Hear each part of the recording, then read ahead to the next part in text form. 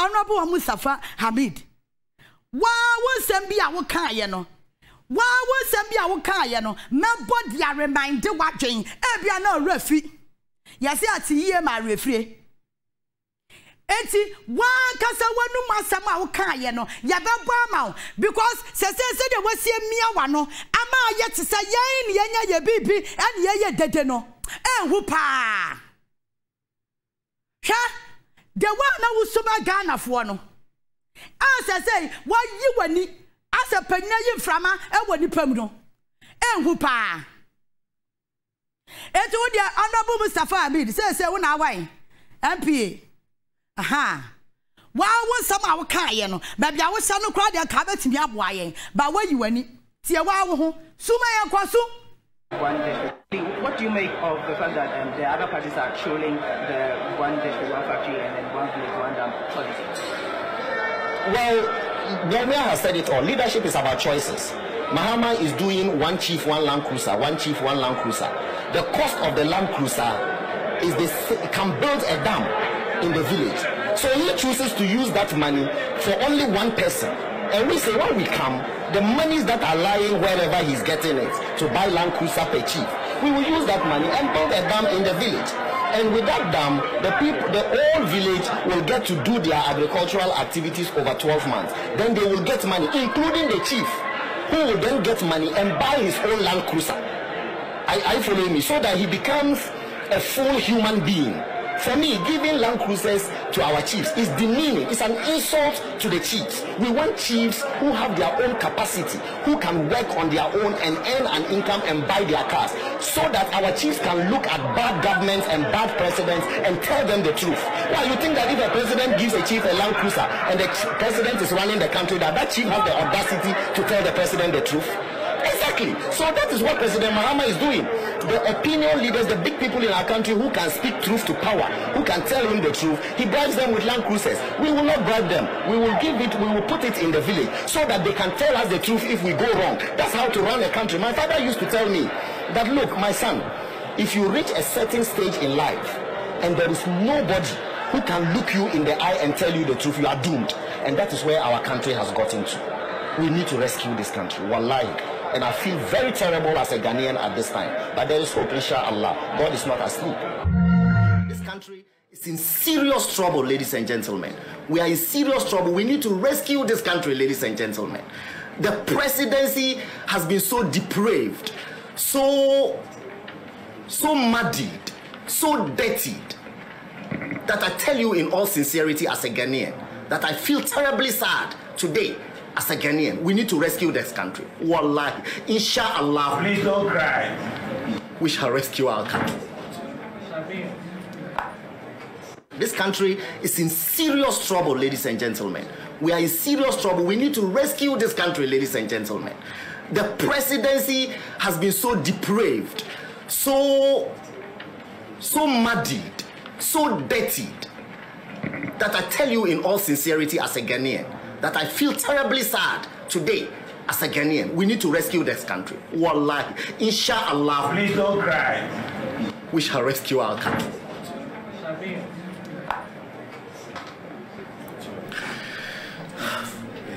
This country is in serious.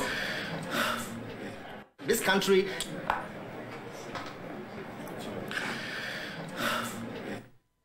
Oh, Subikao. Honorable Mustapha Abdul-Hamid, can I? Subikao. Subikao.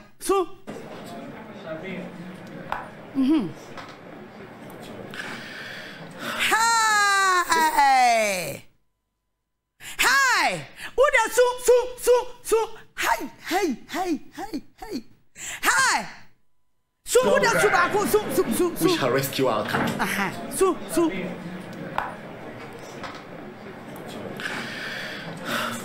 That I tell you in all sincerity as a Ghanaian, that I feel terribly sad today as a Ghanaian. We need to rescue this country. Wallahi, inshallah. Please don't cry. We shall rescue our country. Hey, meba. Honorable Mustapha Abdul-Hamid, You see your face. You see your face. Me too, and I feel very terrible as a Ghanaian. We need to rescue Ghana. Honorable Mustapha Abdul-Hamid, me too, and me feel it terrible. We need to rescue Ghana. Huh? What say I canema penny mahama? No top V8. Am I helpful? And you be able by V8 in my jamutra. V8, you know, my jamutra. It's a question. Most of bribe, no, what Jayana is a question. What's a mere conquasafo? One was say I didn't yet. We need to rescue Ghana. What the crocodile tears. Average Ghana for him, not for a year for city, and yet for a city. What you contemplate the papa, she bradia, what ya, papa? I come by. Some are paying my hammer and 1 year, and what to tell Land Cruiser and the man him for. Now, Kabuba, you must see ya number craha, ya bats saloon cam, we are to VAT. Over 3 years ago, ever job system the hair out VAT. It's legal to ha job system the hair parliament, what VAT. More tia, and a council of state said, more the body for pa. It's the Honorable Mustapha Abdul-Hamid. Do you remember this? What kind? Says one rescue Ghana from 4 city to 8 city. Mebwa. In less than say 5 years. 2021, that's when 2016. Into the African count. Who will rescue Ghana no? Now 4 city per letter. Who rescue me and I say my rescue boy yakwa 8. Yakwa 8. Chasa wo mo sha sia break 8 no kwa sana 2024 aduru. Me say Ghana how hu. Hwa yes ye be rescue Ghana. Said anamania break 2016 say yan rescue Ghana no. Ya Ghana for ya be rescue Ghana. Because yes, you feel very terrible. Ma concern ma shibra mo de ti krom ha. Mo amon to akatuam. Arias mutia. Ba mo de mo bedidi. Mo bedidi. Ha ma bosia ko twikwa brama ya bo wa Ghana ha. Bosia so cha wa ma Ghana ne nyina ya bo.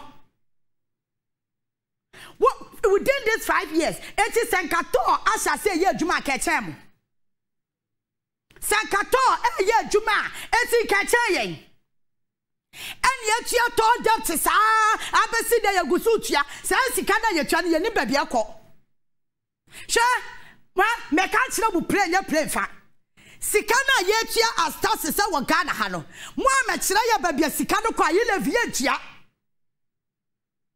Sikana biwo ya ebiwo ho ni atuka sikam hwe sese wa hu ka sika no ema public say yatum ba me council say yatum because who ko for taxi driver na distance akaka ne wode obekwaje taxi di no eso obaje 20 Ghana eya na ya me ya trotro for ne yesisi obo. So I'm the other day. It's a GPL to you. A quite banzano, Musi Wadona. Politics are so mamano. Wabu Quaji Sika Divia. It's a Munabia nobody. It's a truck no send on 2 mana the day. And I will buy the boat. We request a distance and I can a Bama be a 10 city and I say be a 15 city no. And I request ya 20, 30. Yatum. I don't know. Me kwamadina heye sa me kwatade. Ma Uber na ka minim sai. Wa baby am kwe wa Jimmy me short distance na. Wo do anye me 20 Ghana me request ya. Wo de me na 48 cities.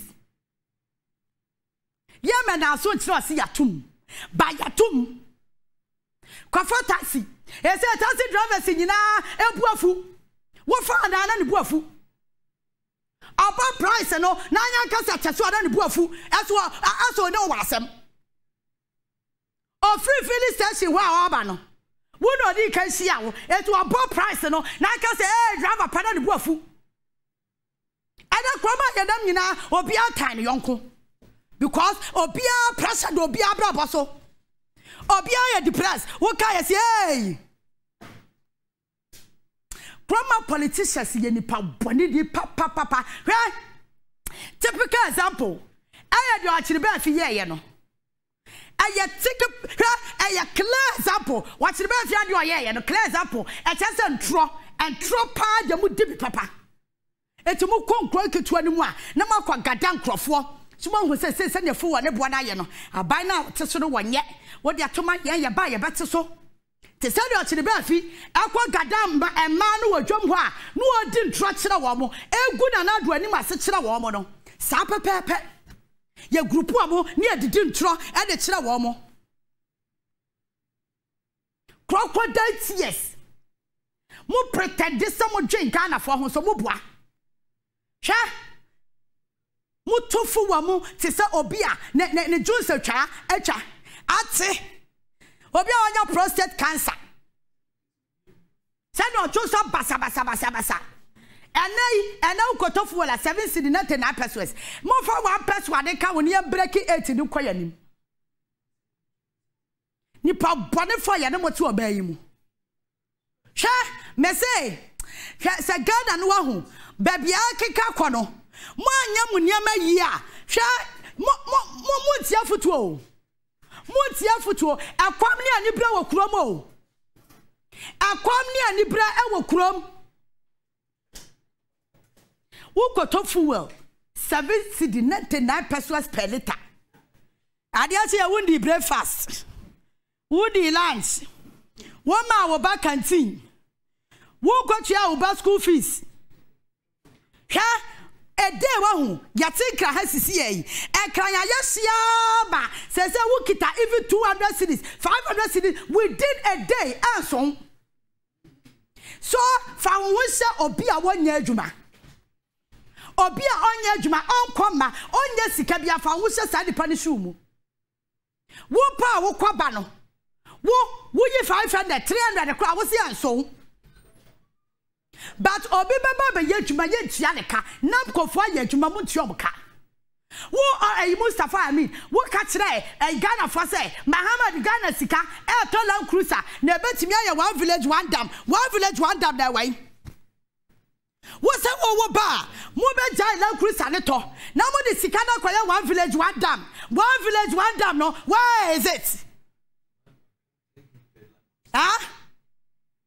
na do kwa na kodwan kwa wo Land Cruiser wodam na air condition bo no te se Russia wo convoy no na saso sa salonim o V8 Castle of 34